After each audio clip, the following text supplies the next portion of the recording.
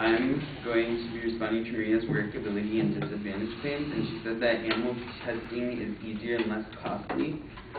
It is.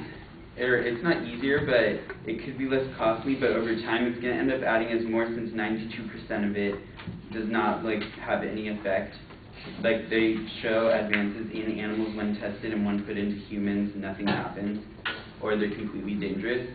So that's going to add up in a lot of money if you just keep testing and get 92% of it to not have results. And she said that animal testing is our only alternative to testing on humans, but right now we have experiments that can, progressive scientists have used human brain cells to develop a model microbrain, which can be used to study tumors as well as artificial skin and bone marrow. We can now test irritancy on protein membranes and produce and test vaccines using human tissues, and perform pregnancy tests using blood samples instead of killing rabbits. And I think that was a major advance from animal testing, is that if you didn't know, in old pregnancy tests, every time they wanted a result from a pregnancy test, they had to kill one rabbit, because the rabbit had the enzyme that activated the positive or negative on the pregnancy test. And Maria also compared that human lives are greater to animal lives, but for Botox, one person kills half of the half of a batch of animals, and usually 100 mice are used per batch. So killing 50 mice just to get a couple of wrinkles smoothed out of your face, I don't really see how that's very moral to kill 50 people just to get a couple of wrinkles smoothed out on your face. And Maria also said that medical advances will not be found unless we use animal testing, but there are programs like the Trauma Man system. It's an anatomical human body form designed for students to practice on, and they can use it instead of animals. And instead of testing on animals every single time they want to test something, they can use that system to create an in-depth theory on how they're going to test the animal, and then only use one animal instead of using a brand new animal every time they want to test. And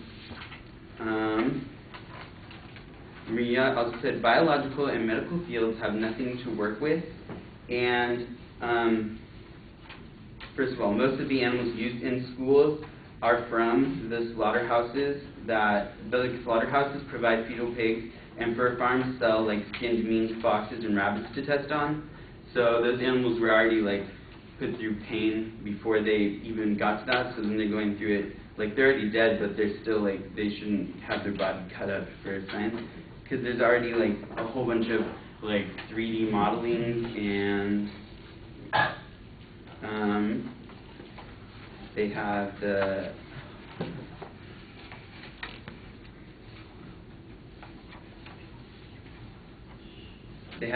Episkin and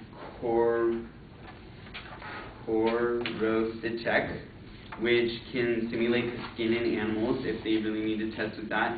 Biological and medical fields should be able to use animals for testing, but after the animal died naturally, if the animal was killed for its fur, I don't really feel that's the just thing to do, because if the animal was tortured, then why should we make or degrade it more?